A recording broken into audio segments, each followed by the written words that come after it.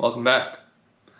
I just got back from a car appointment. I was getting my tires rotated and my brakes checked out and all the fluids replaced, replenished. I don't know. I got my oil changed. It was nice, you know? It's just nice to know that it's all tuned up should I need to go somewhere. I don't do a lot of driving where I'm at right now because I bike everywhere I go, if you haven't caught that already.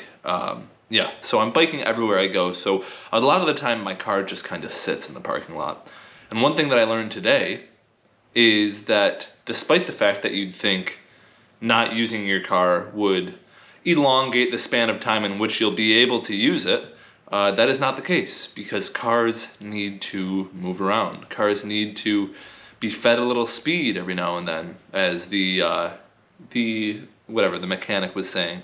He said something like, you need to feed a little speed to your ride. And I thought that was a pretty, not like a problematic message, but I'm like, that's a fun way of saying things, but I see some flaws in your argument. Anyhow, bottom line is, the undercarriage of my car has started to rust. And I guess that is a subject of not taking it out and moving it around enough. Now I said, I get it out once a week, maybe once every 2 weeks, twice every 2 weeks. I'd say once a week is appropriate, maybe twice a week.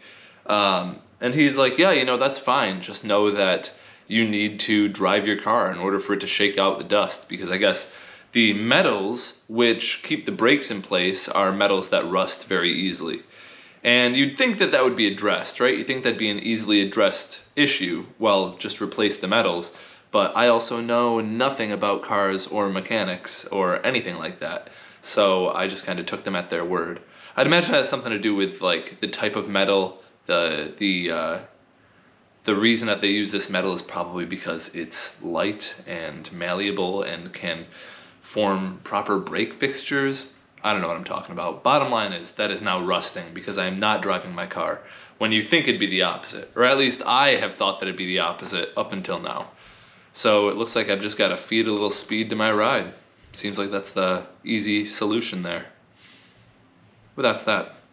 All right, till next time.